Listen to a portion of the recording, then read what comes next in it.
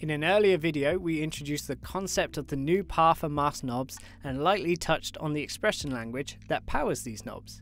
In this video, we'll take a deeper look into how you can create more complex selections with these knobs using expressions and tokens. This knob expression language is based on a simplified version of the cell expression language, which is what we use in our sister product, Katana. So let's quickly recap the meaning of the default expressions in the GeoCard node and the GeoTransform node. GeoCard is a GeoGenerator node, so the path knob defaults to the expression parent node name. Both parent and node name are tokens and allows Nuke to insert data for you to populate the name. GeoTransform is a GeoModifier node, so the mask knob defaults to the expression last modified, which is a token that applies the GeoTransform effect to whatever was changed by the previous node. We also have the expression /*, and all we're doing here is typing / to say go to the root of the scene graph hierarchy, and then use star to indicate we want to select everything underneath the root. We can expand on this selection by using star to indicate select everything with a given text string. For example, scene objects cube star selects all the cubes in the object folder of the hierarchy.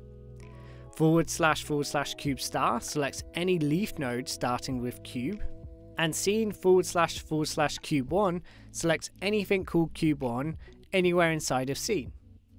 You are also able to add and subtract and add expressions or paths to one another. For example, // cube star minus scene objects cube1 selects all the cubes except for cube1. // cube star plus / sphere star selects all the cubes and all the spheres. Some other examples of expression selections are // telescope star, and this selects all leaf prims with telescope in the name. // telescope star // selects all prims with telescope in the name plus their descendants.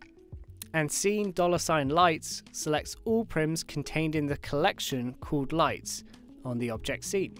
So in this instance, we need to create the collection for lights. Hopefully this has given you a greater understanding of how the new path and mask knobs function in Nuke and how you can create more powerful selections.